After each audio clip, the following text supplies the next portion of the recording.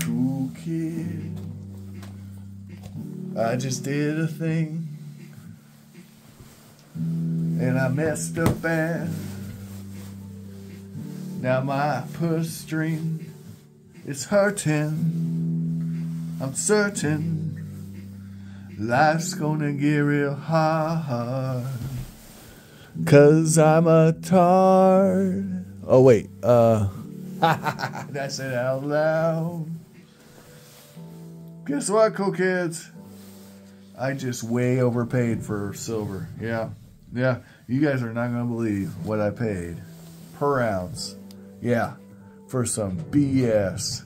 Yeah, but que sera, sera, right? So here we go. 1941, 50% garbage from England. $11.86 for this coin. Yeah, not very good. Look at that edge there. Look at that. You see that ding? Man. Yeah, this coin, we really messed up. We really messed up. All right, then, regular old Canadian dime, 1945, $3.92. $3.90. Hi, Finny. Hi, baby. $3.90. He's even sad. Do you hear him? You hear him? He's sad because he knows I done messed up. All right. 1943 D, Denver Mint, Australia. Yes, that's real. Denver made our coins, or their coins, during the war. So did San Francisco. $5.50 for a 1943 D 6-pence. Why on earth would I pay that much? I paid $65 an ounce, guys, for these coins. Yeah. Oh my gosh. Oh my gosh. All right. 1956 Florin, Australia. 50%. Oh my gosh. Oh my gosh. $11 for a quarter. That's like paying $11 for a quarter. $11.86 for a quarter, guys. A 50% quarter. Oh my gosh. That's beat up. Oh my gosh. Look at this. This coin's been defaced. Defaced. Oh my gosh. $3.92.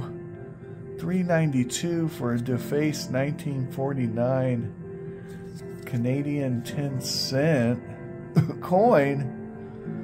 It's no good.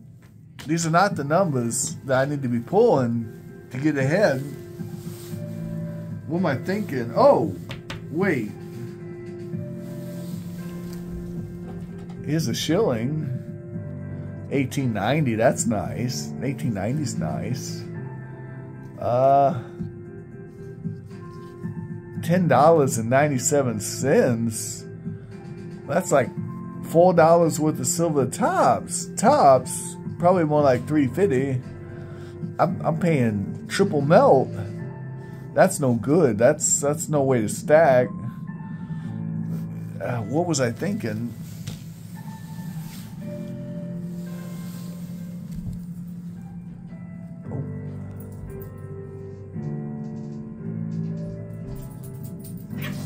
Well, that's a coin. That's a coin. I don't know if it's worth it, but I paid $2.26 for a 1900 fish scale. That seems way too high. It's only like 70 cents worth of silver. Why would I pay that? What was I thinking? Oh, wait. There was a point. This whole lot was a gamble on one coin in a blurry picture. One coin to rule them all. And we're going to look at it real quick here. I'm going to show you why I gambled. And I'm going to show you if it paid off. So, here we go.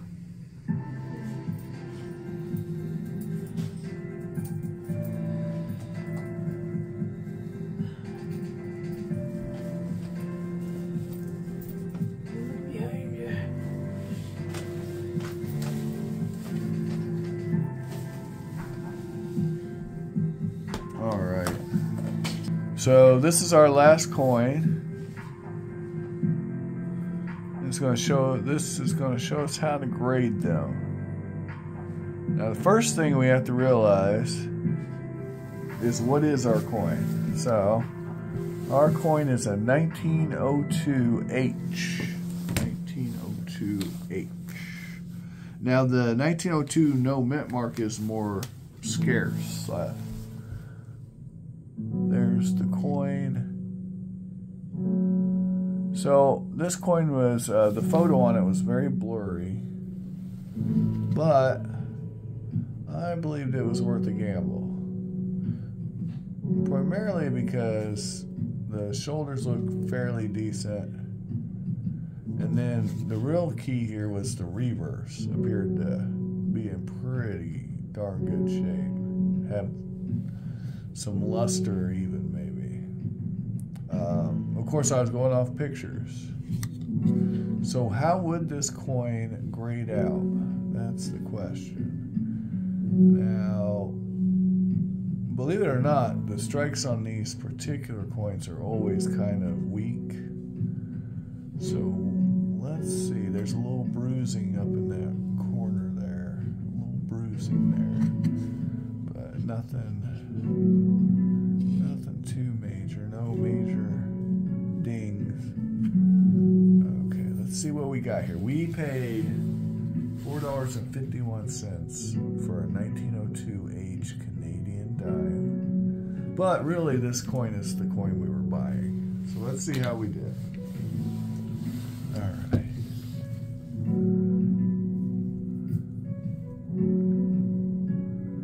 Let's see here. Slight traces of wear with 60 to 70% mint luster remaining. I don't think we're there. So let's check EF 40. Bands on the jewel crown have lost their rounded contour and are flat. Let's see. Well, I don't think they have. I don't believe they have. I believe the jewels on the crown are actually quite nice.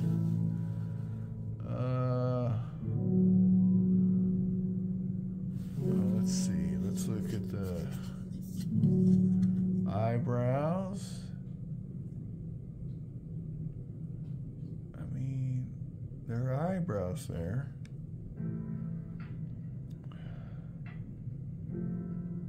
Tip of the mustache and ribbon bow are worn.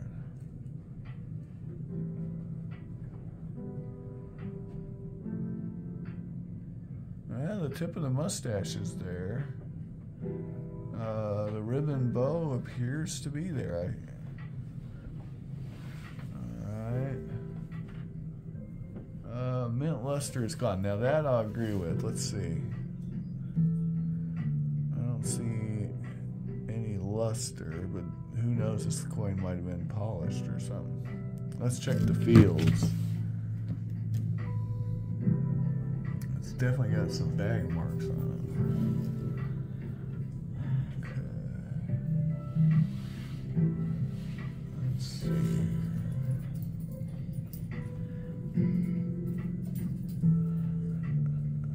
Ooh, look at that. Definitely some bag marks on that bad boy. Look at that. Boom, boom, boom, right here. Oh yeah, this coin's jacked up. Is that the plastic? Nope, that's the coin. Alright, so there's some, looks like damage. So,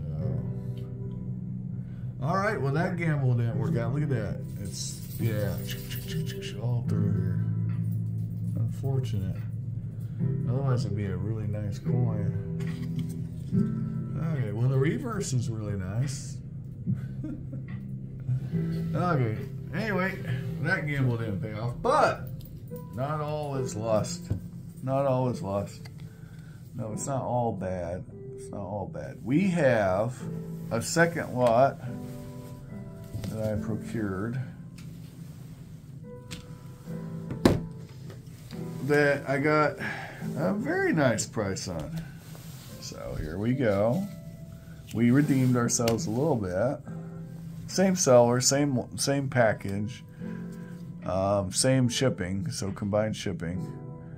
Here's a 1914 10 centavo, 80% silver. Didn't know Mexico made 80% silver, did you? Well, in the teens they did. And there we go. Fairly nice coin for $1.51. Let's see how much of our Libertad's still there. Well, it's all there.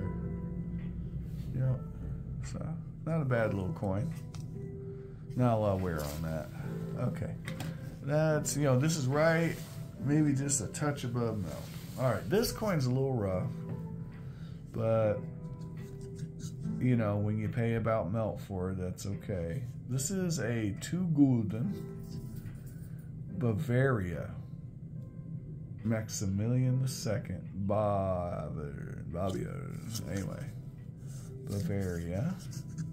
1855's the year. 2 gulden, and it's all kinds of jacked up. But for $14.35, I think that's okay. Yep. It's a big honking German coin on the smaller end of the crown size. All right, and then we got, now all this was like $23 an ounce. We got a 10 centesimi, or centesimo, that's it. These are the Diez Centesimos. These were made in the United States, in Philadelphia, for Panama. And this one's in decent shape. You got most of your letters, so not a bad coin. Especially for $3.39. So we did okay there. This shilling came with a lot. I put it down as free because this is copper nickel crap. Well, that's a pretty cool design. Too bad they didn't make it in silver, huh? Yeah. All right, there you go. There's that. Now these are cool in a proof. If you've ever seen a proof. Here's a. Now I wish this was a 5-cent coin, but it's a 10-cent coin. If it was the 5-cent coin, we'd be pretty happy. 1921, and this is the same amount of silver as your regular old Canadian dime. Yep, 1920 through 1966. 67, it gets a little hokey. 68's no good, 50%. But we'll say 1920 through 1966. Those are the basics. All right, now this is another coin that's actually worth checking out. And we already kind of know the standards, don't we? So let's check it out. This might have actually paid for the other lot. All right. This is a 1907. And we've got some nice details on this coin. There's some bruising on the rim here.